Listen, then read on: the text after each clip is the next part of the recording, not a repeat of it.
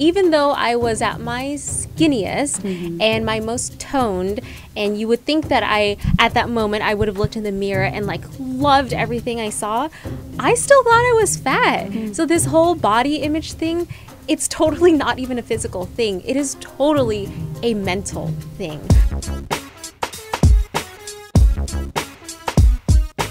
Welcome to the Sheroic Podcast. This is where you discover what it takes to create success, Happiness, and the best version of you. Hey guys, welcome to the Sheroic Podcast. I'm Cassey. And I'm Lisa. And today we're talking about body image. Yes, we are. Yeah, such a big thing, I think, for most women in this world, right? I think every woman struggles with it. Yeah. And if they don't, very good for them, because I think we're all trying to reach a place of balance where we can look in the mirror and love every single thing that we see, and we don't circle the flaws every time we look. Yeah. It's a tough one. I mean, so let's go back just, when did you release that video, The Perfect Body that you made? You know, it's a little bit over 2 years now when I Wow. released that video. So that video, if you haven't seen it, you definitely need to check it out. It's at like almost like 11 million views or something crazy like that. It's my most viral video. Right. Yeah, it's crazy. So that is specifically about, right, the perfect body and what people envision as being the perfect body. What made you start that? Like, you know, I believe that some of the coolest things that you end up doing in life and the most powerful experiences that you have come from not so great things, because you learn how to pick yourself up and you learn how to get stronger. So around that time, I was getting a lot of hate comments online about my body, and that always makes me so upset, because for me, I'm not trying to be a model or a fitness model where my entire career is based on how I look. I'm a teacher, I'm an instructor. And so people start saying, oh, why are you an instructor, but you don't have a six-pack and your butt I actually isn't have big, all that quotes kind of here stuff. that I want to read to you. Yeah, you can read them. Are these the quotes? And in fact, is these the quotes that kind of set you off into doing the video in the first place? All right. So it says, you shouldn't give advice when you're so fat. Yep. Another one says, why do all trainers have a six-pack but not you? Yep. And another one, take your career seriously and lose some weight. Yeah. Those were real comments pulled from the comments section. Yeah. And for me, I mean, I've been called fat before when I was younger, but to attack my career and tell me that I'm not taking it seriously because I'm quote unquote fat, you know, whatever that means to whoever's saying that, that stings the most. Because how can you judge how much I care about what I do and how I'm influencing other people, helping them reach their potential simply based on my physical appearance? I think it's not cool. And the feelings that I had through all of this, which yes, I definitely like laid down in fetal position and cried for a little bit because it really, really hurts. I took that negative energy and created something to help me express how I was feeling. And that's how The Perfect Body, the video, came about. Wow. So, Yeah. I mean, when I saw that video, so I actually didn't even know that you were making it. You know, I think you're so busy, I'm so busy. So when I saw it, like, I literally got the chills, and I watched it the other day, basically in preparation to talk about it, this episode, and I got the chills again. Like, all the hairs on my arms stood up. That last shot with you where you're just looking in the mirror and you've got that like smile on your face, and that smile slowly turns to like sadness. What was that like? I mean, what was... You know, the first time I watched the first cut of this video, I actually cried because I felt the same way I did after reading those comments that you just read. And I just felt like this is a moment that everyone needs to think about. Like, are you living for somebody else to make them happy, or are you living for yourself? And for those of you who haven't seen the video, I'll quickly describe it, but everyone, you should go watch it, youtube.com/Blogilates. Basically, I'm running in to my room and I see myself in the mirror. I start pinching my fat and, like, as most of us do, like, not feeling confident about myself. And then I open up my phone and I start seeing these comments roll in attacking how I look. And then I actually just Photoshop myself in real life to look like what the comments want me to look like. So I have bigger boobs now, I have a smaller waist, I have a bigger booty. And then at first you see me looking happy about it, like, oh, look, I changed, like, this is great. But then I start realizing, who am I changing for?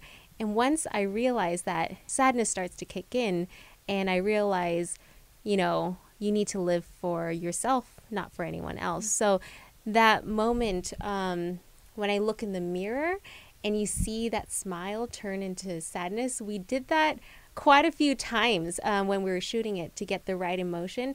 I really think it, I hope I acted that well, because I'm not a great actress. But seriously, like it didn't feel like acting to me when I saw it, right? And it's because those comments were real. It's because it is a reflection of what you really do go through in your life, right? And for everybody listening, you don't have to be a big YouTube star to understand what that feels like, right? I'm sure a lot of people, myself included, have been teased, have had negative thoughts thrown at me. And, you know, for you, obviously, it's magnified because it's on such a public scale. It's so many people. But everybody knows that feeling where you're getting that, like, criticism that isn't really worthy of criticism. And so, yeah, like, I think everyone's experienced that.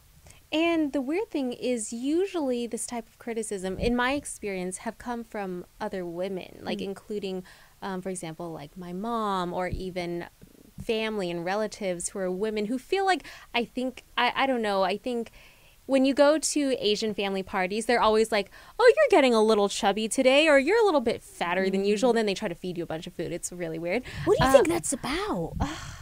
I don't know. I think it's just, they're very blunt. And if you talk to other people who grew up going to Asian family parties, like, it's a very typical thing where your aunt will just be like, oh, you're looking a little fat. Like, it's just sort of is. But it really, really hurts. And then you start to realize this thing called being fat and vanity and being skinny at such a young age, when you really shouldn't even be thinking about that. You should be thinking about your hobbies and the things that you love doing. But instead, the first time I got called fat straight to my face was at an Asian family party, but by a little kid. And at that moment, and I think I was like, I don't know, 8, 10 or something like that, that is the very moment when I realized, oh my gosh, there is something wrong with me. And that thought in that moment still lingers within me. And I think that's partially the reason why I am in the fitness industry, because I'm trying to make myself better and stronger. But those moments never really leave you, and they kind of shape you. Yeah. And it doesn't necessarily get easier, right? As you get older, so like as a kid and other kids are calling you fat. I remember, like, I used to have a full set of braces with the elastic bands and the head brace. Oh my gosh. Oh, it was full on. And kids were mean, right? What did they say? So I was about 13, and there were younger kids and they didn't even mean to. It's like you'd walk in the room, it's like, what's she got in her mouth? Yeah. Right? It's like they don't mean to because they're so naive. And so that, even as a kid, it stings. But then as you get older, and the Greeks are exactly the same, by the way, on gatherings, they'll call you fat to your face and then they'll feed you. Yeah, it's the weirdest thing. It is the weird. And if you don't eat, it's offensive. Yes. It's weird. Or I've had this where I've been too lean or too skinny, and it's like, you can't have children if you're that skinny. You need to eat. So it's almost like it doesn't matter what your physique's like. It's a mentality where other people almost try to put you down. And I don't know if they do it deliberately, but it clearly happens in multiple cultures. Yeah, I think it's definitely a cultural thing, to be blunt, from my experience growing up as a Chinese, Vietnamese American. But when it comes to saying these things online behind a screen name, I think it's just plain rude, because they don't know who you are. And it's never happened to me on the street. No one's ever come up to me and been like, wow, you're really fat. Like, who says that? Like, what does that do? But it empowers the person behind the screen when they feel like they're dragging you down. And I don't know why that is, or why there's a need to say that. But people do it all the time online because they feel protected behind a screen. Okay, so whether it's someone you know, it's a family member, it's a young kid, it's someone on social, doesn't matter what the situation, if you're put in that situation, what do? Like, what advice would you give to people, that young girls who are going through that now, right? Because ideally we can help the people who are given that negativity, right? We can help change that. But for now, let's just pretend we can't. So those people out there who are getting, you know, that, whether it's social feedback or from their parents, what advice would you give them? Well, this is what I did when that little girl called me fat. I straight up started bawling, and I locked myself in the bathroom of this random family's house. So I clearly did not take it well.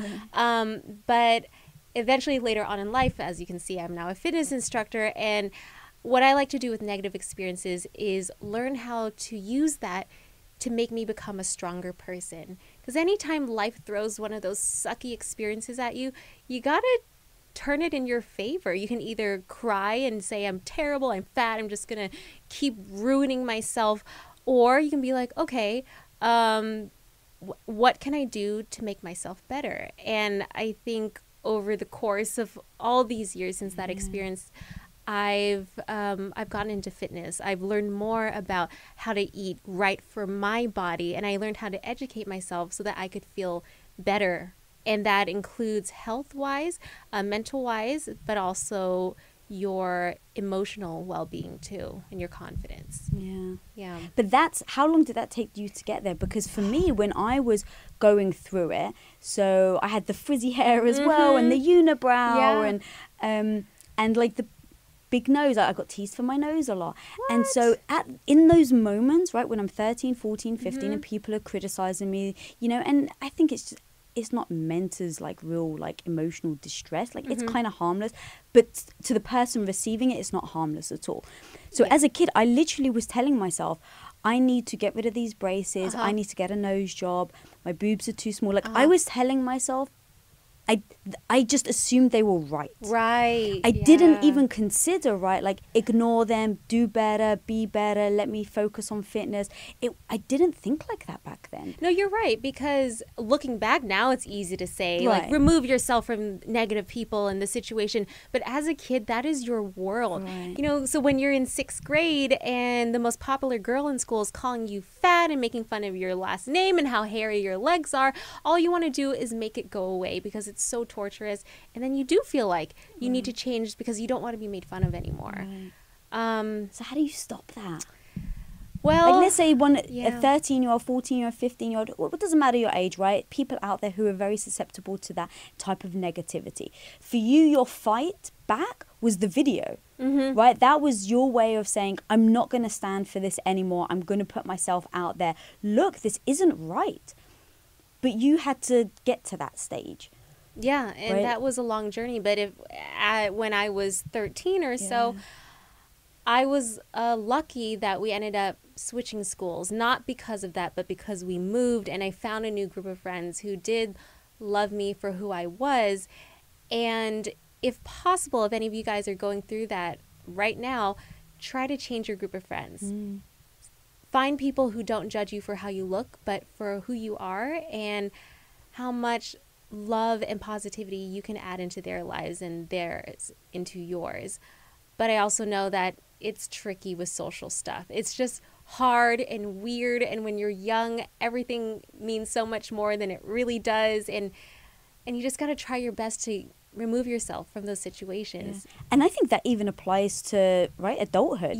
For sure. If you're as an adult in a relationship, which you know, I think we've all heard stories or been through it ourselves, where your other half is putting you down, giving you negative feedback, not being very kind to you, remove yourself from that situation, right? It doesn't matter how much you feel like you may be in love with somebody or you've been friends with somebody for 20 years but we've got so much history together. I think that is absolutely spot on what you said, is remove yourself from that immediately. You have to. You have to, because if someone is making you feel bad about yourself, even if you've been friends for a really long time, maybe from here on out, they're not really on your side anymore. And people do change over time. Sometimes friendships are what they are to get you to the next step in life, whatever that may mean. I mean, it's happened for me multiple times, and I'm sure for you too. Yeah, absolutely. And I think we both have been through almost transitions of our physique And so, yeah, talk to me a bit about that. So Yeah. you competed at one point, right? Yes, I competed in a bikini competition at one point, and even though I was at my skinniest and my most toned, and you would think that at that moment, I would have looked in the mirror and like loved everything I saw, I still thought I was fat. So this whole body image thing, it's totally not even a physical thing. It is totally a mental thing. I think in order to have a positive body image, you have to learn to love your body and what it can do for you. You have to view your legs and your butt as things that help you get through life instead of things that don't look as good, because who cares what it looks like? At least you have legs. And you know, I didn't think that way when I was younger. I just wanted to look a certain way and do whatever it took to look a certain way. And so I was working out 4 hours a day, eating about 1,000 to 1,100 calories a day, totally unhealthy. And even though, like I said, I people would have thought that I looked the best, I felt my worst. And my cognitive function, I felt like wasn't even really there. I felt like all I was worried about was my vanity, so that I had no energy left to run my business and do the things that I'm doing right now today that I love so much. And I feel so much more fulfilled with life and business and relationships, even though I'm like, I don't know, 15, 20 pounds heavier, like whatever. I feel more balanced now. Right. Yeah. So for you, it's almost like even the leaner you were getting, Yeah. because your mind was almost getting even more unhealthy. Yeah. It was like you were seeing yourself in a worse way. Totally. Yeah. Even though I physically was smaller, I did not like what I saw in the mirror. And I just kept wanting to do anything it took pretty much. But I mean, I wasn't taking pills or anything crazy like that. To lose my lower belly fat, to make my six-pack show more, to make my butt more plump. I mean, it's so vain that is what I really cared about back then. And that's why I was in the gym for so long a day. Like, it didn't allow me to be the normal Cassey. I wasn't happy. I was angry all the time. And that's not worth it. Yeah. For me anyway. Yeah. Yeah. So you almost have like even heavier now. You have a better body image than you did back then when your physique was quote unquote like leaner or better or nicer, you know. Yeah, I mean, I look in the mirror and of course, as a normal human being and a woman, I see things that I'd like to make stronger. Right. I'd like to make better. Sure. But I'm not 100% going to put myself down because, oh, my lower belly is a little flabby today. Like, whatever, you know? Like, if there's a photo shoot coming up, okay, I'm going to diet down for it, do what I need to do, work out a little harder. But I'm not going to pretend like my whole life is one big photo shoot and deprive myself of the happy things I like to do in life just for my body. Now that's me, and being a model is not my career. And I'm not a model, but for people who are, maybe that is their career. And for them, maybe that type of discipline for vanity matters in terms of the paycheck and stuff like that. But for most of us, I think what's the most important is being able to look in the mirror and really appreciate what we can see. But that also doesn't mean to be stagnant. It doesn't mean to say, oh, body positivity, cool, I'm not going to do anything. I think we should always be working to make ourselves stronger. Yeah. I mean, what do you think? Yeah, I think the body is absolutely a reflection of the mind. Being at Quest, obviously Quest bars are very powerful in helping people lose weight, diabetics. I mean, it's incredible the different, I guess, categories of people who have come out and said, like, your bars have really helped us. Yeah. Which is amazing. The problem is I have people in my family who are still overweight, seriously overweight. And so I look at these people and I say, I've offered them catering, free meals, free Quest product, you know, whatever it's like, what do you need? But the mind isn't right. Yeah. So because the mind is super unhealthy, their body image is completely like out of whack, right? They can't comprehend, or they can't really ever love themselves, whether you're big, small, like it doesn't matter, right? Like the only reason why I ended up, you know, reaching out to my family saying like, I'll help you, is because I could see they were so unhappy. It's not like it made a difference to me, right? But they were profoundly unhappy. And so but it didn't matter how much you could offer to help them. The mind is unhealthy. So I think, yes, you're right. You have to work on the mind to then understand what you want to do with your body. Because I actually think if someone's overweight and they're sincerely okay with it, they're sincerely okay, they're like, you know what, I would rather live less. I'd rather cut off years of my life to be able to eat a piece of cake every single day. I respect that. Because that's what they want. And they chose. That. So I think body image to me is about what are you happy with? Like, what are you satisfied with? Have you analyzed the pros and cons of what you either sacrifice, give up or not? And then are you okay with when you look in the mirror, do you feel good about yourself? You know, and I've definitely struggled with it. My mum actually had some eating issues growing up. It's actually quite hard for me to talk about. I've never really spoken about it in public. Can we talk about it? But yeah, let's do it. I mean, this is a place to be real, right? Yeah. So I saw my mum go from being overweight to being an anorexic to bouncing back again. And seeing what that did to her emotionally broke me. And I didn't realize it. Like, growing up, I didn't realize the extent to what I was seeing.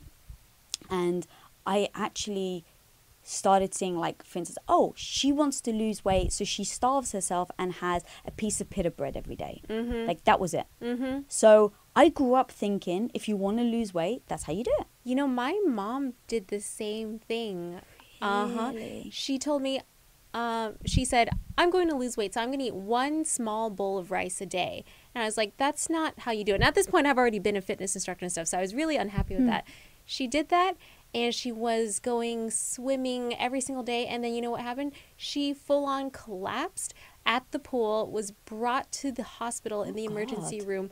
And then at that point, she had lost a lot of weight, and then she gained it all back. Because that's not how you do it. Yeah, but it's weird. It's like our moms grew up in a time where starving yourself meant getting skinnier, which clearly that is what happens, but that is not the right way to do things for sustainability. Yeah, and I think we're obviously very lucky now to have the internet to be able to go on. The problem is there's so much misinformation out there that I don't know if it necessarily helps, but you're right. Back then it was less calories means you lose more weight. So yeah, growing up, that's what I literally saw. So I saw, cool, if someone said to me, hey, you're getting a little chubby as you go through, because I was actually skinny, so going through, you know, the age of 16 where you're getting more full. Someone says like, oh, you're getting chubby. I thought, oh, okay, well, I won't have lunch then. Oh, okay, I won't have dinner. Right? It was just a misconception, and I really let those comments affect me. But then growing up, being in my 20s, I kind of just watched what I ate, but I never really worked out. And then it wasn't until we really started Quest. Yeah. So Tom, my husband, his business partners, they were all bodybuilders. One of the guys' wives, she came from bodybuilding royalty. So her background was fitness. And so I kind of started getting into that world. And so I started working out, training. The more I did that, the more I loved the power of lifting weights, like the strength. I mean, purely emotional, just for me. And I started transforming myself from going from looking good for other people to then actually realizing what I personally can get out of it. So much yes to that. That is exactly what that should be about. Because working out might start with an obsession to look a certain way, but you gotta fall in love with the action of it. You should wake up in the morning and like cannot wait to go and do your workout because it makes you so happy and powerful, which is what you said. Yeah. And that's how it becomes a lifestyle that's sustainable, because you do something that makes you feel good. That's what it's all about. Right. Yeah. And that's it. And everyone, like, a lot of people say, like, oh, do you have a trainer or do you do classes? And to be honest, I've tried all of that. I just don't enjoy it. I don't enjoy running outside in the woods and smelling the air. Like, I get it. People love hiking. They love seeing. I just don't. I love being on a treadmill. I love pressing that button as it goes up. I love seeing the speed go up. I love being able to sustain that for, 10 seconds. I'm like, oh God, I could do it for 20 seconds. I can run for 30. Like, that's my joy. That feeling of getting better. Yeah. That's addicting. Yeah. I love that. And as adults, it's, we don't take gymnastics classes or dance classes because as a kid, you're growing and always learning. And I love the fact that now we can do things for ourselves still, where we're still learning and getting better, which is really what, like I said earlier, keeps us from being stagnant. Right. And that's fun. Yeah.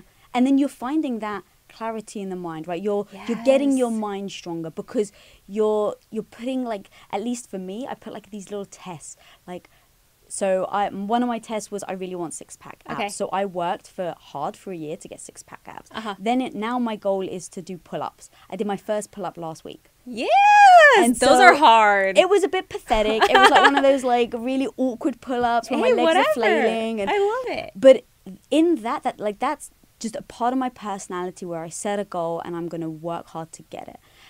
So whatever that person's goal is, right? Whether it's like, hey, I just want to go running and I don't even want to think about the speed I go, but that makes your mind healthier. Yes. That's amazing. Yes, exactly. Or if you want to become a better dancer, then you take classes and you learn a routine. Like anything that you do, like get something out of it. Don't drag your butt there and just do it because you're just going to hate it and regret it. And that is not what life is about. Right. We got to find the things that make us happy, and we have to be happy with the things that we do. Right. Yeah. And that little thing, that little switch for me in my mind of instead of doing it because you wanted your body to look a certain way, and that switch of like, wow, I'm really enjoying it. I actually found that I have better body image, right? Like I actually, because I look in the mirror and I say, whoa, I had a good workout today. Like I had fun, instead of looking in the mirror and going, oh, my butt isn't big enough. And, you know, like it just had to switch in my mind. And at least for me, like body image, like that was so powerful to go do what is fun. Yeah, I think at the end of the day, do what is fun, for sure. So getting a little bit raw here, is there still something that you see in yourself that you don't like when you look in the mirror? 100%. I would say people are lying if they said they were 100% satisfied with their entire thing. Now, it doesn't mean that I'm going to change it, right? Like I still don't like my nose. I still don't like my nose. I'm sorry, I don't like my nose. Right? I think it is a beautiful nose. Thank you, sweetie. But I still don't like it. But I'm okay with it. Right? It's like I've absolutely considered plastic surgery.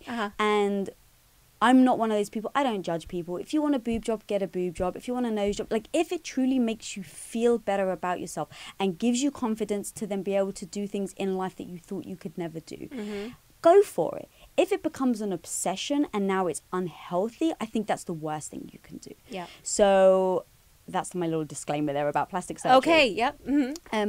But for me, I was like, I really wanted to change my nose. And I was like, when I get old enough, I'm going to, change my nose because I just get picked on all the time. Yeah. And it wasn't until, and I don't know if this is good or bad, but it wasn't until I met my husband and he was like, I love your nose so much. Aww. There's no way you're going to change it. And look, I get, right, that other people's, I guess, opinion of you does have a reflection on you. Yeah. But he made me okay with it because he made me realize it's part of my character. Yeah. Right? And I never thought about it like that before. I always thought like it needs to be perfect. Right. And it wasn't until it was like, look, what makes you amazing and unique is you have this weird nose. Right? Like it's in that makes you you. And so over time I actually became very okay with it. And then I look back now at what's that woman in Dirty Dancing?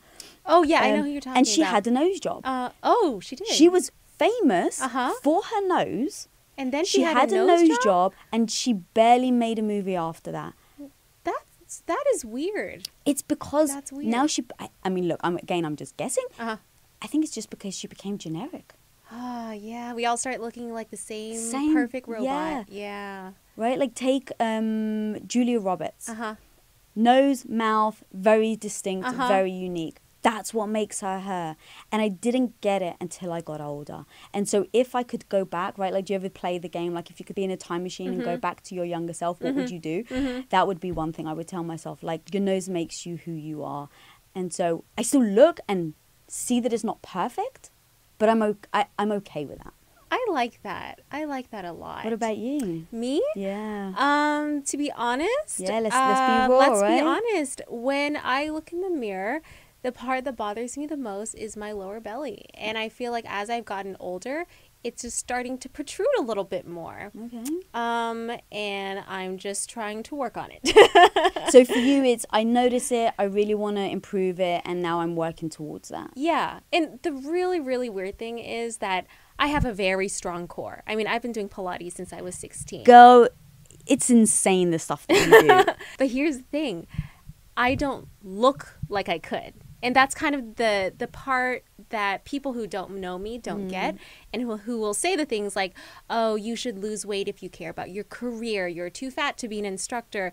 But the thing is, I have the strength within, but I also have this layer of fat on top. I just do. And actually really interesting. Have you ever taken a DNA test, like a 23andMe? Okay, so I took the test a year or so ago. So what you do is you spit in a vial and then you send it off to some scientists, and they end up extracting the data and giving you results to a bunch of tests. Well, new test just came out, and it told me whether I am predispositioned to be skinnier, average, or heavier than an average person of my height and weight. So Have you got the results yet? I have the results. Drum roll. So my whole life I have struggled with my weight, and the test says that I am predispositioned to be 5% heavier than an average person my height and weight. So it is true. There is a reason why that I do have a little bit more fat on me than a person who would be eating the way I do and working out the way that I do. Now, the other thing, though, with the test is I don't know what average means for them, because based on their average number, I'm actually like 20 pounds less than the average. But if I was supposed to be even 5 pounds more than that, I'd be like 30 pounds less than the average. So I'm doing good in comparison to whatever this number means. But regardless, the fact that I am predispositioned to be 5% more tells me that that's just in my genetics. Like some people are going to be leaner, doing less, and some people are going to be bigger, doing more. And I just happen to be on that end of the scale. And I also just happen to be a fitness instructor where my body is going to be criticized every day for everything that I do. So, it is what it is, but I do love my strength. But I don't exactly love the amount of fat in my lower belly, but it's not like I can't work on that. Right, and I was about to say, right, because you've been in that fitness, you've competed, you know what it takes to get rid of it. But the fact that you're not willing to is so admirable. And I say that because so many people will do whatever it takes, right? They will go to the point of fainting. They will go to the point of not being able to function mentally. And I think, for both of us, it's like we prioritize, and we know we've got a business to run. Yeah. And so nothing can affect the clarity of my mind. So if it takes you twice as long, 3 times as long, 4 times as long to get where you need to go, then so be it. Because I'm not willing to give up this other thing that is more important than aesthetic. Exactly. Even someone who is such a massive YouTuber, right? You could go back to the competitive thing, but you don't. And I think that's very important, because young girls are looking at you, seeing what you do, and they're going to mimic you. Right? And so being a role model, God, it must be very difficult. But I think you being honest is incredibly powerful for the people listening. I think that as long as we are trying to get stronger and better every day, then you're doing the right thing. And if you're not hurting anyone and you're making yourself happy, then keep trying. I will not go back to what I did 4 years ago at that bikini competition, because I was not myself. I look back then and I'm like, who is that girl who was so angry, hated food, all I wanted to do was work out, and all I cared about was my body? It was just so vain. So I'm going to try to get the best version of my body while I can still run my business, hang out with friends, and do what I love, because that's called balance. Like I said, I'm not a model, so I'm not going to invest all of my time and energy into simply getting a 6-pack of abs, because that's apparently really hard for me according to my results. Right. Yeah.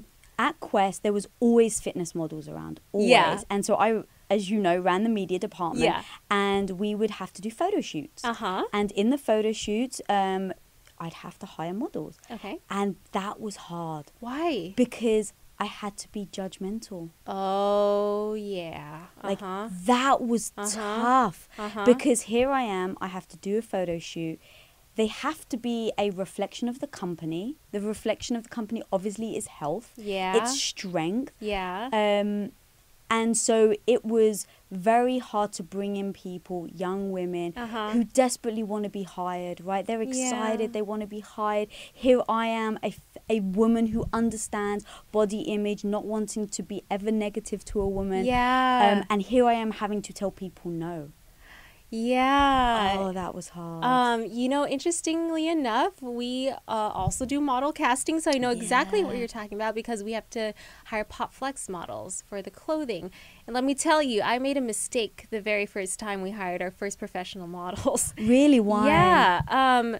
So when we first started Body Pop, which is my first line, which I learned a lot from, I was like, okay, this is really cool. We're launching, so I'm going to be like a real designer and hire like real models. So I happened to have a friend who was on America's Next Top Model, and she was like, sure, I'll model for you. And I was like, oh my gosh, this is so awesome.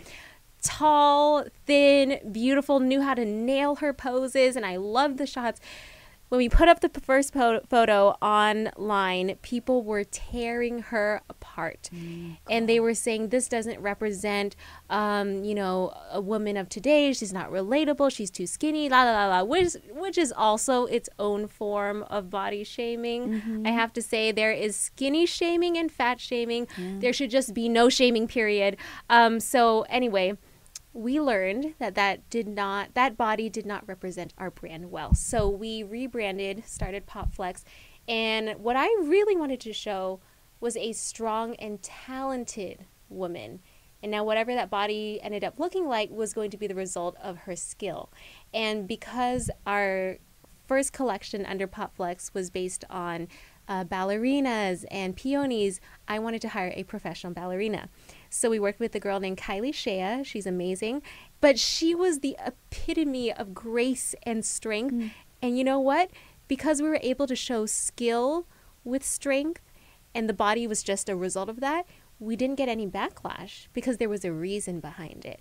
And so now when we choose our models, it always has to come with a story and a reason why she looks the way she does. That's incredible. Wow. Yeah, that's a really incredible insight.